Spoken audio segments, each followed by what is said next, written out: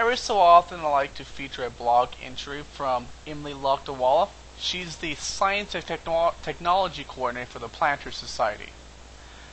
On her April 16th blog entry, she asks, "What do you do if the big one is headed our way?" And this is what she had to say. One question I'm asked frequently is whether there is any international laws or agreement for how to handle the situation of an impending asteroid impact. The Planetary Society's members are very concerned about the threat of Earth impacts. We conducted a membership-wide survey just closed last week, which would have been the week prior to April 16th, asking them what activity of ours they most support, and the top choice was monitoring potentially dangerous near-Earth asteroids and comets. The complete survey results will be posted at the end of this month on the Planetary Society's website at planetary.org. At 6:38 UTC on October 6, 2008, astronomers at the Catalina Sky Survey discovered an object provisionally called 8TA9D69, formerly known as 2008 TC3. The object enters Earth's atmosphere at 2:45 Universal Time Coordinated on October 7th, whereupon it exploded at the altitude of 40 kilometers, littering the northern Sundanzi Desert with tiny black fragments. The question of how to respond in the event that our monitoring uncovers a threat wasn't even particularly relevant just a couple of decades ago, because we had no idea what was coming our way. But the recent experience with Asteroid 2008 TC3 proved that we now have the capability to provide at least some warning of the location and potential magnitude of an asteroid or comet impact.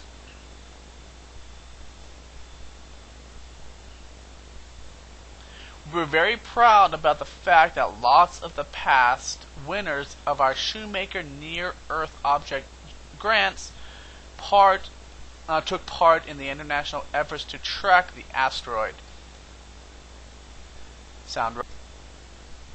Our members' money was put to good use that night. We only had hours warning with TC3, but it was very small and actually posed no threat to the ground.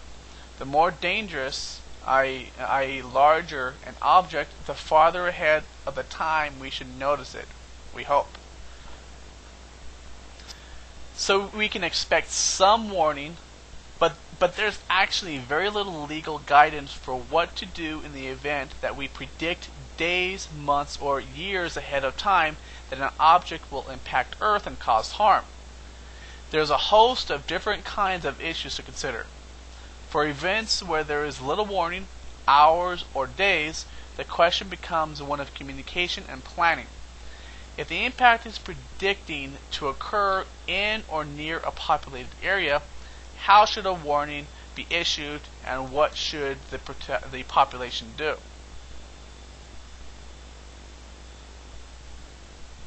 Our members' money was put to good use that night. We only had hours warning with TC3, but it was very small and actually posed no threat to the ground. The more dangerous, i.e. larger, an object, the farther ahead of the time we should notice it, we hope. So we can expect some warning, but there's actually very little legal guidance for what to do in the event. Sound rolling. So we can expect some warning, but there's actually very little legal guidance for what to do in the event that we predict days, months, or years ahead of time that an object will impact Earth and cause harm. There's a host of different kinds of issues to consider. For events where there is little warning, hours or days, the question becomes one of communication and planning.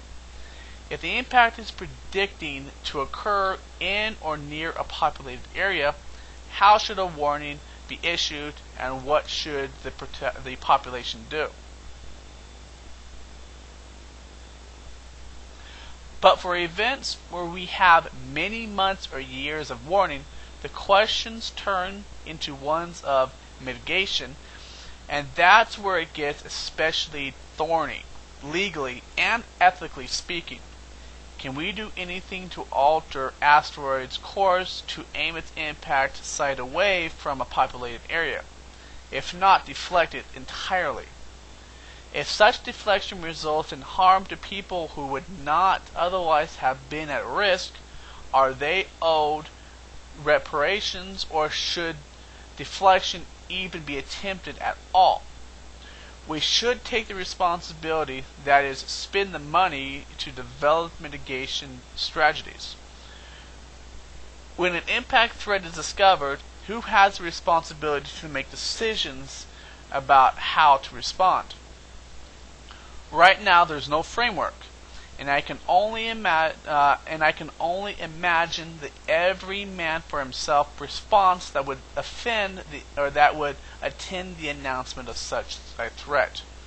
There would be lots of talk in the UN, and the UN would act unitarily. In the worst case scenario, different spacefaring entities would develop competing missions to do something to the asteroid, which probably wouldn't interfere constructively. Sounds like a good plot for a novel. Somebody go write that. It's a vacuum. So I was happy to see an announcement about a conference to take place next week at the University of Nebraska at Lincoln, titled Near Earth Objects: Risk, Responses, and Opportunities. It's billed as a conference that will examine the legal and institutional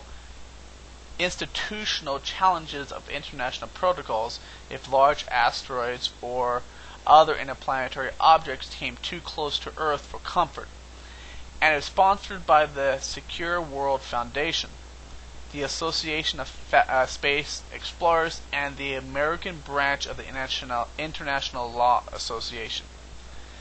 In response to our members' evident interest in the subject, our esteemed Executive Director Lou Friedman will be attending, and we are more generally ramping up our efforts in planetary defense.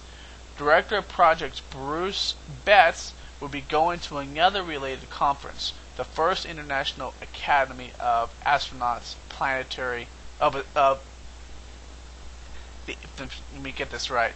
It's the first International Academy of Astronautics Planetary Defense Conference at the end of this month. Emily Lakdawalla had brought up some very serious and important questions. First question is, and I'd like to get the community response as a comment, who should be responsible to develop a procedure to protect us from any impending collisions with asteroids? Second question, is there any moral implications for us to decide to deflect an asteroid that would have impacted a larger populated area into an area that is lower in population, who otherwise would have never been hit or impacted by the collision? Or should we not try to deflect anything at all and deal with the implications of wherever the impact would strike?